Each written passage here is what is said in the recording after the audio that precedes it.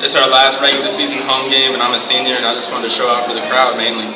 I really felt like it whenever I came out and I hit my first three, and it just hit nothing but net. I knew I was going for a good amount that night. I was just ready to play.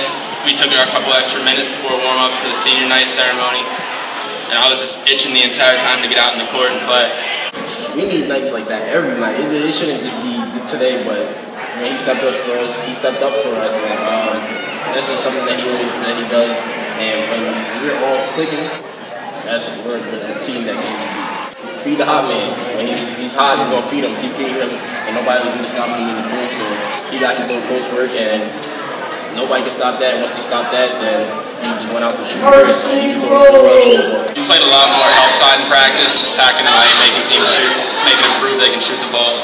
I think beating them on the offensive rebounds and everything, getting second chance points, and then killing them from behind the arc late in the game.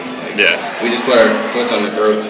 This was just a huge win for us, huge confidence booster. I'm more confident than ever going into the postseason.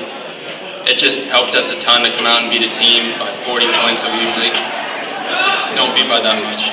First, the second, the third, the fourth quarter, we could be the team that can't be beat. Like, we could be the team that everybody's gonna have to worry about. And we are the team, but when we're not disciplined, we're not gonna do things like we did today.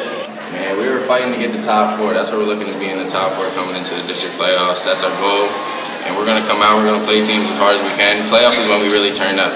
So that's when we're gonna get up 110% every game. We started our playoff play now. Like these next games from here out, we're playing a play like we're in the playoffs.